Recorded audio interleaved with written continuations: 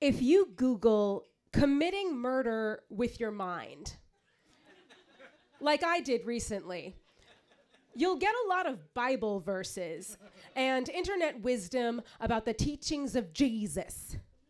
Not what I'm looking for. What I need is an inverse dictionary. I have a definition that needs a term. What is it called when you commit murder using only your mind?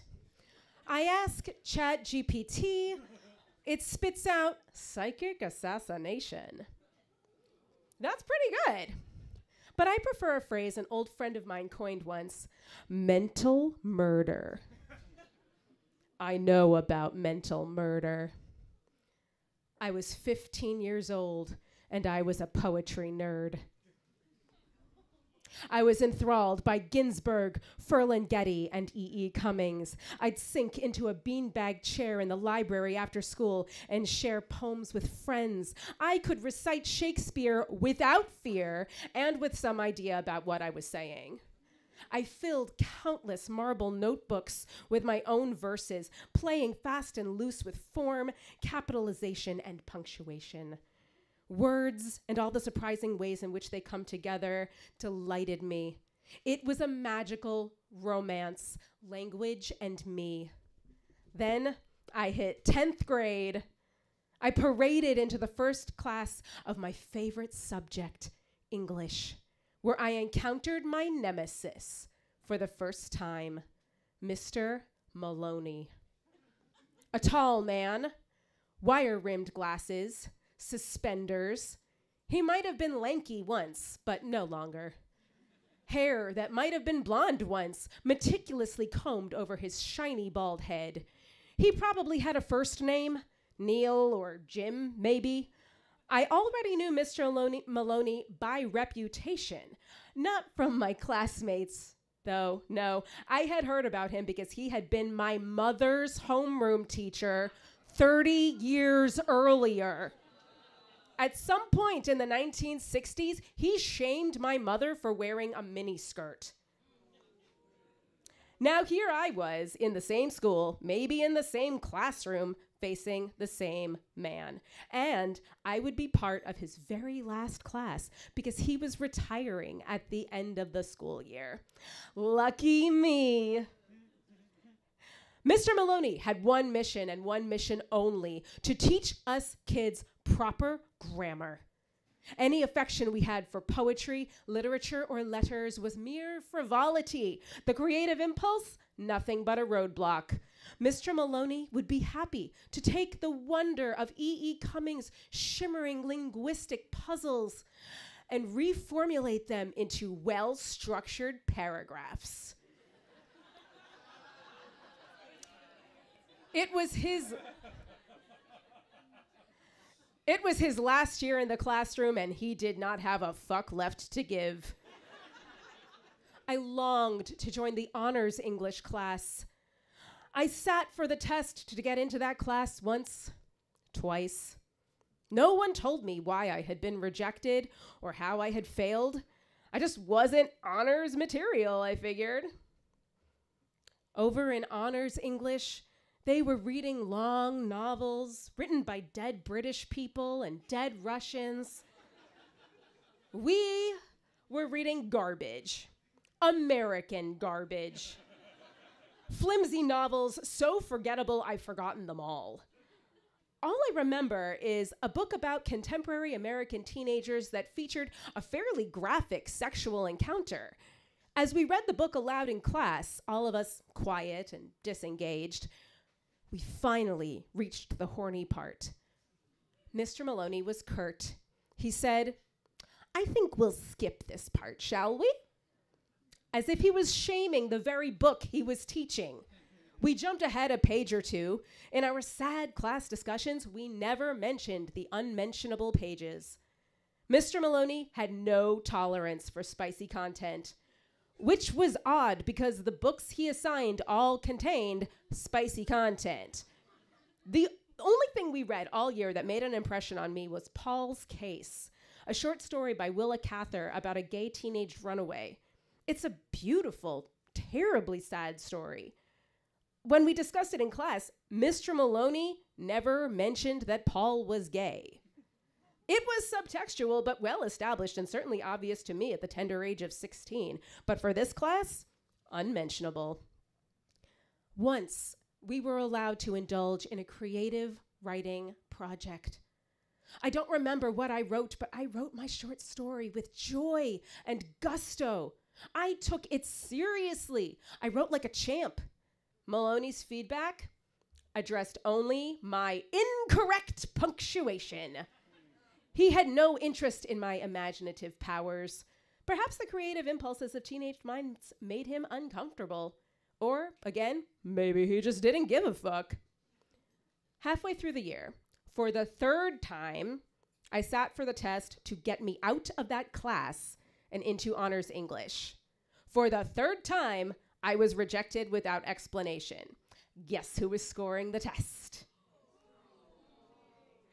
So I sat at my desk every day, quietly seething. While I was supposed to be taking notes on whatever, I filled my English notebook with rage poetry.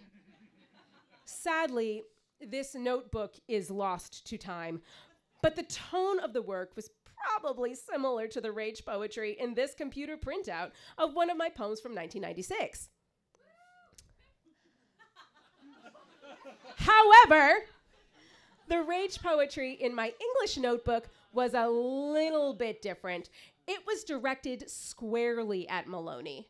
I remember pressing the blue ballpoint pen deep into the lined paper, silently glaring at Maloney, the words pouring out in all caps.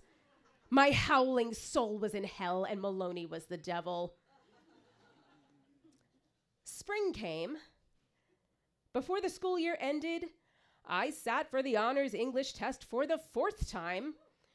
Soon after, I was accepted by lottery into the 11th grade American Studies program, a class that combined U.S. history and literature in which any student was welcome to complete the additional honors English assignments. I couldn't wait. On one of the very last days of the school year, Mr. Maloney sought me out during lunch. As informal as you please, disturbing my peace. Handelsman, it was the first and only time he ever spoke to me directly. Handelsman, you can take honors English next year if you want. My blood turned to bile. Rage shot through my eyes again. I snapped, I got into American Studies, so yes, I will be taking honors English next year. I turned on my heels as he responded with something that sounded like, oh. I loved American Studies. Hurston, Faulkner, all the authors who are probably banned now.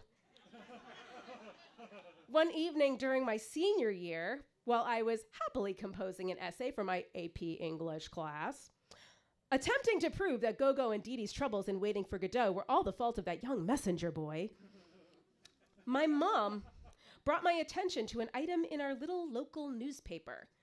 Normally, our town paper didn't have much to report. High school football team defeated by other high school football team. Woman hears strange noises in her backyard. Police discover raccoons. But this was different. An obituary. 1 year after his retirement, Mr. Maloney had died. He was only in his 60s. A chill went through me.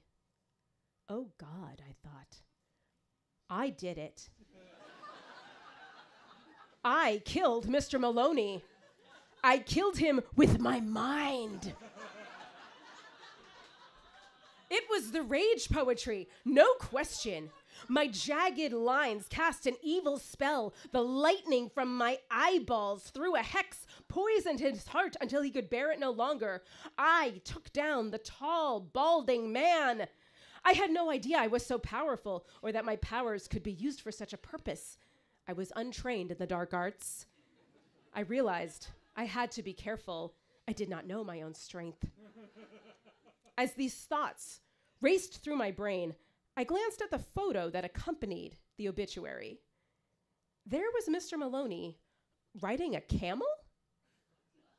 Next to him was another man about the same age and type atop another camel. Both men were smiling, ear to ear, easy smiles. It was a photo from Mr. Maloney's retirement. He was traveling the world.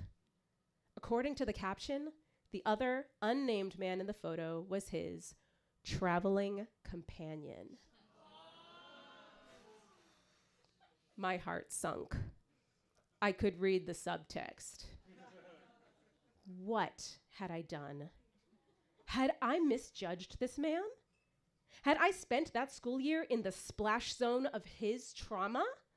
Had he spent decades living in the shadows of the safety and quiet of a close-minded community, slaving away under the public school fluorescent lights, struggling to teach suburban dirtbags to have some command of the English language?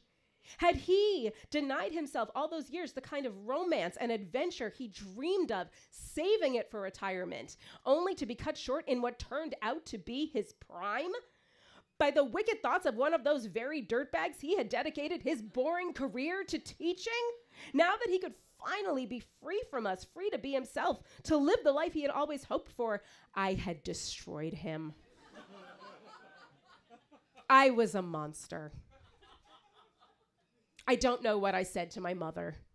I'm sure I produced some nonchalant grunt that signified adolescent indifference, but I was faking it. I swallowed my shame. I never atoned. I never spoke of Mr. Maloney again. Until now. So tonight, I come bearing proof that there is some small degree of cosmic retribution in the universe. I stand before you, a high school and middle school theater teacher.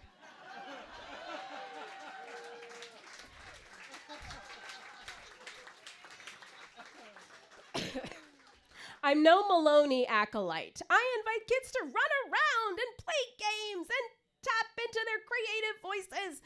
But my favorite thing to teach in the world is punctuation. There is nothing more beautiful than following the map of well-placed commas, dashes, and gorgeous ellipses through a forest of words. I teach young actors to read a character's secret thoughts, their subtext in the playwright's punctuation. I have slideshows dedicated to the matter. Where did this punctuation obsession probably start? Read my subtext. Now, I know what you're probably wondering. Did I ever kill again? Well, there was this one former boss who, during the few short months that I worked for her, put me into such a state of heightened anxiety that I literally got shingles. I was in my mid-20s at the time. When my doctor examined me, she said, "This looks like shingles, but that's unusual in someone your age." And then she looked into my eyes and asked, "Are you under a lot of stress?" I burst into tears on the exam table. Anyway, many years later, after this boss laid me off, along with her entire small staff, I found myself Googling something and came across an obituary.